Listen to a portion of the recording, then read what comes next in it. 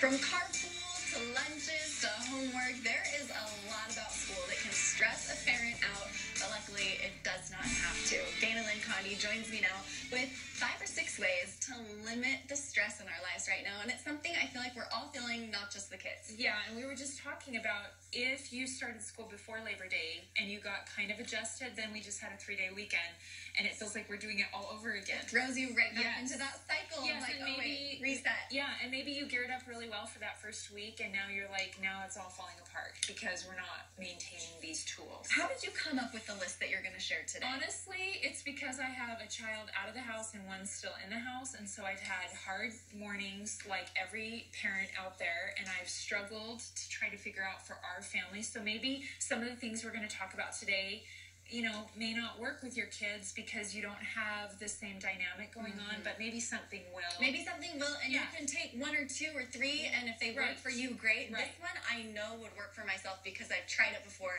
You say have family meetings on Sunday night. Yeah, I call it the put the fires out before the fires happen. It doesn't mean by Wednesday something hasn't already changed, but, you know, get the family together, have one calendar, and say, you know, Johnny has to be at soccer and Susie has to be at piano.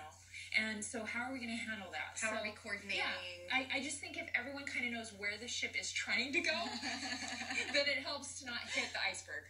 How do you get your kids to join in on these meetings? Is it a struggle to say, all right, it's time for our little weekly council? Okay, I'm gonna bust out my kid that's in Africa, so he won't hear this for a few more months. But we do a little agenda that the kids can put in their locker so they know. It was a bomb and a paper airplane most of the time. And then right before he left home, one day he said, oh, on Wednesday, don't we have something? The agenda said it. I almost fell over. I was like, what? Wait, what? So we've been doing it for like 11, 12, 13 years, and it finally clicked. So repetition is key. Just keep doing stay it. Consistent. Yeah. Okay, you also say to prep the night before and then get up before the kids, which is hard. It is hard. It is hard, especially if you have like a newborn baby and you have school-age kids. But whatever you can do the night before. So get the homework out, gather the lunches, just put everything in one location so that people are ready, because the morning you never feel like you have enough time. I agree. Yeah. I find that on this show all the time. I'm running in late half the time. Yeah. If I would have prepped a little bit more the night before, I just would have been a little bit less stressed out. And the next one kind of goes with that right along in that note. Get enough sleep. Yeah, and I think that's for everybody. If you're going to try to get up 10 minutes before your family, then that means you need to get enough sleep. And sometimes as parents, we want to burn the candle at both ends because we're trying to get things done when the kids finally go to bed. So, do you have a set hard bedtime at your house? Well,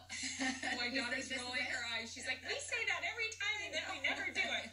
So, I mean, I think we have had to adjust, and we only have one right now. So, I think that's the other hard thing is sometimes you have older and youngers and you have to adjust. So, you also say it's important to look for signs of stress because every child is different. Right. And what are some of those signs? So, I think some of the classics are stomach aches, headaches. Is everyone fighting in your family all the time? So the stress isn't just with your kids. And sometimes you have kids that are like, I don't want to go to school and I don't feel good. But if you see a change of what is normal, then realize that maybe that leads to our next one. You need to start scheduling some downtime, because summertime was a whole bunch of downtime. It was, you know, we can get up when we want, we can go to the pool today, we can stay up late and watch a movie, and then all of a sudden, in a matter of moments, you're back to school, and your kids may need that downtime. So can you schedule that? Yeah, absolutely. And of course, we just want to exercise patience throughout the process because we all are human and we're all just doing our best here. So I think that's important, especially for me, because I am not a patient person. Yeah.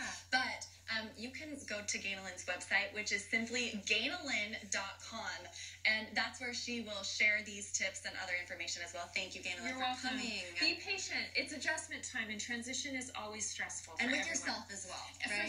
For sure. Because I think the parents are trying to drive the ship, and we want to jump off the ship sometimes because we're jump out. Nobody's listening.